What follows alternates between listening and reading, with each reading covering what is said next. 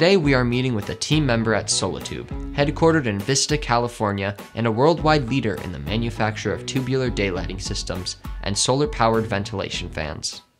My name's James Tanner. I'm a tool and die apprentice here at Solatube International. I'm on the engineering team. Myself, I'm not an engineer. I take the drawings that engineer makes and I either fabricate what is needed or help develop processes for production.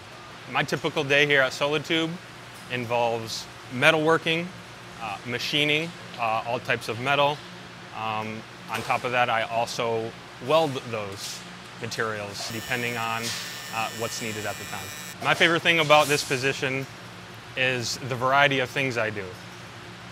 I don't do the same thing day to day, so it really keeps my day fresh. And it's nice to learn new things from time to time. Getting into this job is pretty easy. It's an entry-level position that only requires a high school diploma. But I went for trades, welding. They really help you develop your skills as your position progresses. The most challenging part of my job is trying to learn something new every day because I believe it really helps you evolve your position.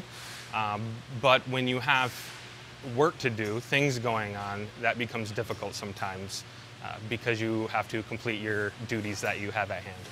If I were adding somebody to my department, I think the biggest skill would be a good attitude, because if you don't know how to do something, it's easy to learn, but if you have a bad attitude about learning or dealing with people, then your job becomes hard no matter what position that is.